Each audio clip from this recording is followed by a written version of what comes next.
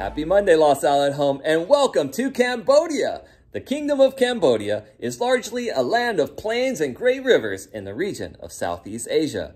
With a population of about 13 million people, the Cambodians live in cities and villages spread across a country that is about the size of Missouri.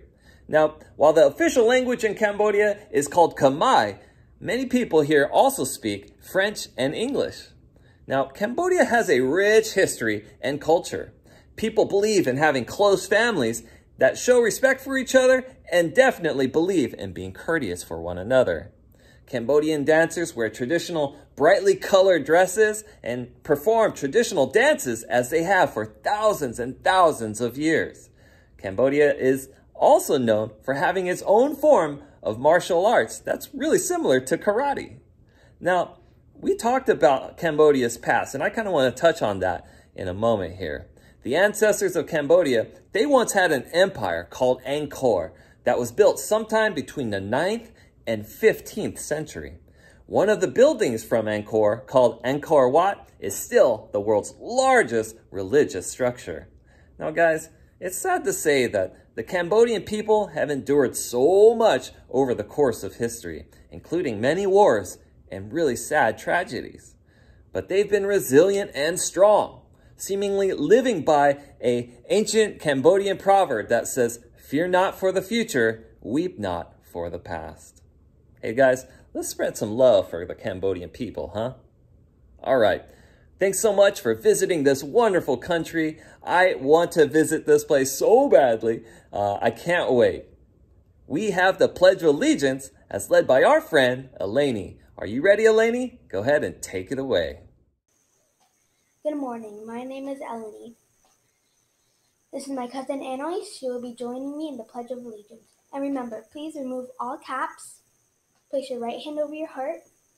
And ready, begin. I pledge allegiance to the flag of the United States of America and to the republic for which it stands, one nation, under God, indivisible, with liberty and justice for all. Have a great day, scholars, and Happy Halloween! bye!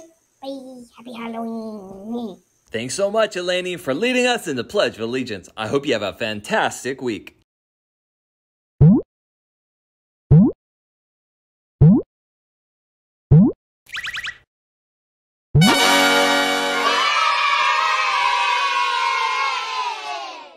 Happy birthday to Asher Yuan, Shay Inglis, Kennedy Robart, Rory DeWitt, Christian Almendarez, Albert Leomidi, Maya Cubitt, Ashna Patel, Tegan Castaneda, Adela Fortmiller, Benjamin Thomas Steinberg, Lily Ruiz, Kern Reynolds, Caleb Choi, and Maverick Kibler. Happy birthday! It's time to spread some kindness and love. Let's have a gratitude party. Hi, I'm Evie from Mrs. Searsman's class, 2nd grade, and I want to tell you about what I'm grateful for. So first of all, I'm grateful for my brother because he's kind to me. And I'm thankful for my parents because they give me electricity and a roof above my head. And they give me love. And last but not least, I know I said this is the last one, but it's not. I'm thankful for cats. And then now it's last but not least. And yeah, I'm thankful for my teacher and classmates. Hey, I'm Claire. And I'm Emily.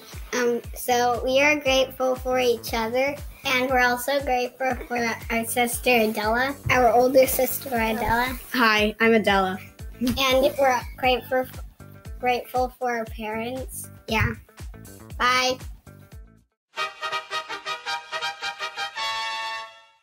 And now it's time for A for the Day. We have 3 A for the Days today. Our first A for the day is a kindergartner from Mrs. Freyer's class. Now this student's nominated in all 5 areas, but really stands out to me is the fact that she takes the time to do everything right. And I absolutely love that dedication to detail. Are you ready to find out who I'm excited about? Well, it is Samantha Sheedy.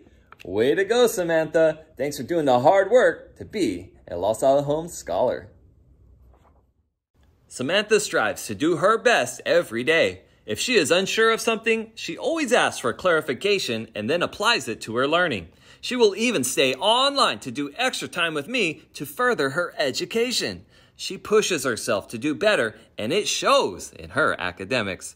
Samantha is also a great friend. She loves to engage and have conversations with other students in the class. Her smile and fun personality just brightens everyone's day.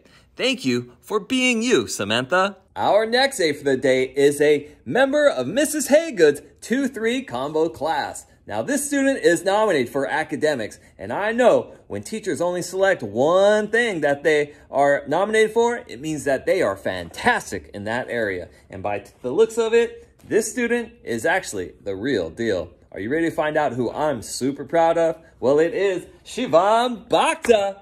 Way to go, Shivam. Thanks for making Los Alamos Home so proud of your achievement. Shivam is a star student in our classroom. He is always on time and ready to learn new things. Shivam has been responsible with all his asynchronous work this year. I never have to worry about him. He always does it with a lot of effort and turns it in on time. He loves to read, and his reading level has made great growth this year. He just finished writing a fantastic animal report on snakes. I know he will continue to be a scholar for the rest of this year and throughout his school years.